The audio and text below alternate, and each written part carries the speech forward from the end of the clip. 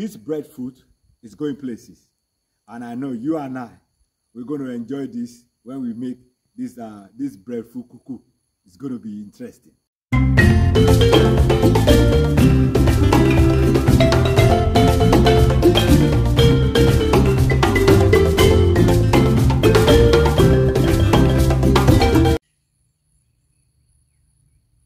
Hi, how are you? Welcome to this time and to this season. The season in Africa is every season. I will tell you the truth. Every season you can plant. So this evening I'm planting something called breadfruit. I don't know if you know about breadfruit. I remember my mother, when we were young, she used to cook breadfruit. And if you are from Caribbean, you know breadfruit is very good. You know, you can boil it, you can roast it, you can do anything that you want to do with it. And most especially with cuckoo.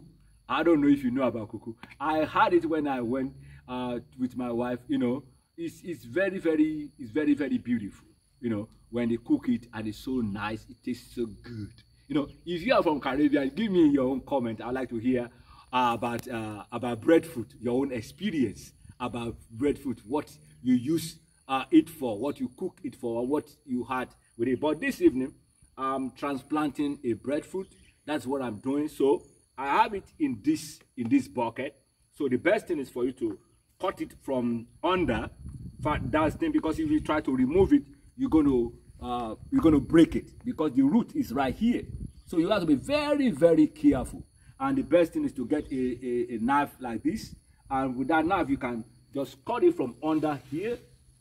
So make a hole around, then you slice it through, then we can remove it. So I'm going to carry you through that process.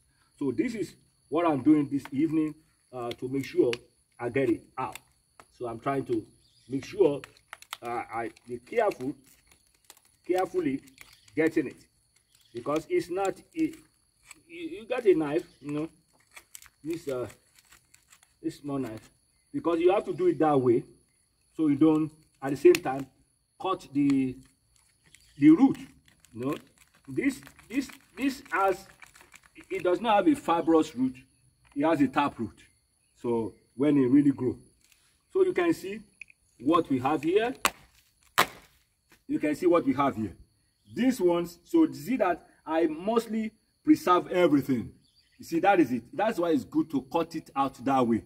If I just do like pulling out, I will yank many. You don't want to do that. So you got to be careful when you do this transplanting. So this is one thing. You see what I did? I see that how neatly it is cut. You can see that I did not lose any of the roots. Everything is still intact. So after that, with this utility knife, then you can now use your scissors.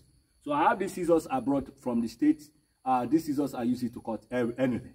So this one we easily cut it out. So then you come to this side. You just go one side first. That's what I'm doing. One side first.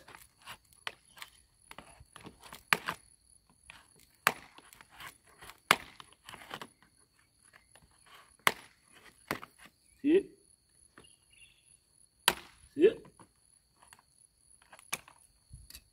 See, I got everything right there. You can see that mostly everything is preserved.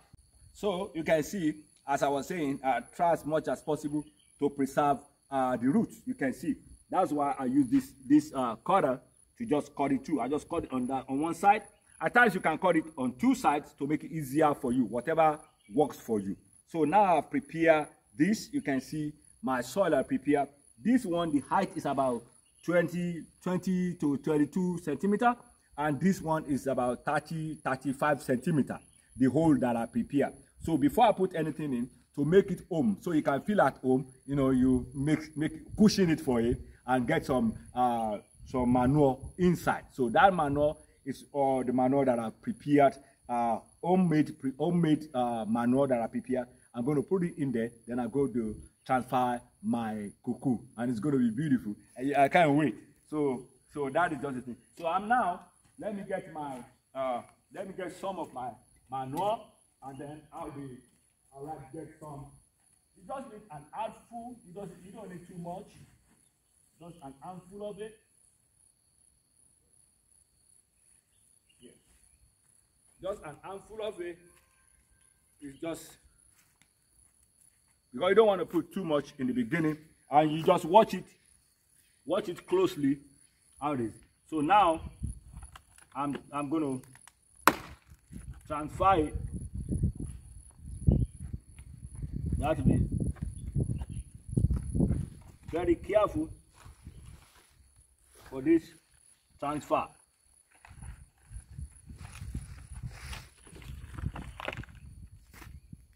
You can see. Aha! So when you place it in, one thing that's very important, anytime you place a plant in, one thing is very important, you want to soften the soil so they can easily come out because they are being confined. Excuse me. There's some dirt enter my eye. So they are being confined in that place. They used to be in that box, so they are used to it. So what you want to do, you want to soften the soil a little bit around it so they can know that they can now come out of their enclosure. So that is it. So what see what I'm going to do. I'm going to do like this, but be careful when you're doing it at the same time. So you make sure you don't break any of the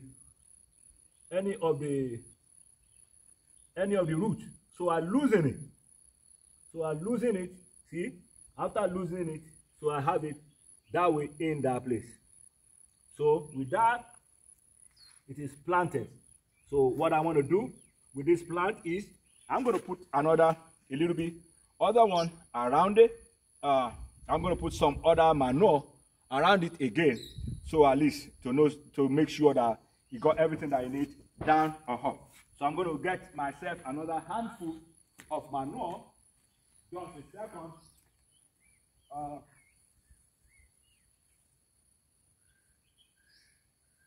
Because it's very important you take care of it and you give it quality thing, nothing but the quality. Don't go and buy, don't go and waste your money to buy all this chemical and start spraying your stuff because you want it to be looking so good. It's not good. If you're trying to deceive anybody, you're deceiving yourself. So don't fool yourself. Make sure the food, your leftover food, you start piling it in this place. Maybe some dirt, you dig and you put it there. You put it there, let it manure, you fill a hole, you move to the next one, you fill a hole. You come back there after a week, you get that thing. You put this thing together, good for you. It's your own food. So don't just go around and make sure you make your own compost. You put your things together, your leftover food. Dig a place, make your own compost. That one is filled, dig another place, make your own compost. Always make your own compost, and those compost, when you turn those soil and bring it together, you're going to have something so good. And you know that this is your things, you make your things. Like what you plant is what you eat. Very, very important. So creating your own compost is very, very good. So after that, then I can put some soil around.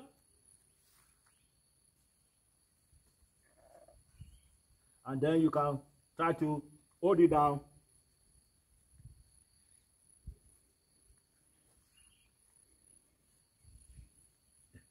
It's good. So you see the way I left this place, this ditch. I let this ditch open this. I lower it. So when it's not raining, I can just wet it by myself. Put the water in it by myself. So I leave it that one. And then you see this hole that I created. In case it rains and you have excess water, it can just go through this hole. It's very, very important. So this one can go through this hole that I've created if you have excess water. If it's not raining, I'm going to have it this way. But now I'm going to get a stick to make sure I safeguard this so it's not running around because of the wind, because it's still young. So next time when you watch this video, you're going to see that this one is already supported. So I'm going to support this and make it straight. So because now it's still feeling this way. Maybe this is the way it was when it was here. So now I'm going to straighten it and make it shape. So when all this is set and done, I'm going to invite you guys for a breadfruit cuckoo. when it's done. You're going to be invited. Are you ready to share that with me? Sit at the table and we share that breadfruit cuckoo. It's going to be lovely. Ready? You're going to tell me if you want us to fry it, if you want us to cook it, if you want to, whatever you want to do, smoke it, we're going to love it. It's going to be important. My guys, I'm here for you. Yeah, you can see I finally did it now. I was able to support it because it's still a baby. Being baby in the sense that I just transport it, locate it to another place. It's another location. It's a new home. So I have to support it because of the wind and everything. I see the way I did it because it was going this way. So I have to hold it this direction at the same time, safeguard it to let it grow as I balance it. And I already have this one already made for the water. So I can just water it manually by myself in case there's no more rain. If it's raining, then rain can just fill this place up, and there's an outlet that I made for the rain. Right here, there's an outlet for water to go. But you can see this breadfruit is going places. And I know you and I, we're going to enjoy this when we make this breadfruit cuckoo. It's going to be interesting. Love it. Catch ya. Bye.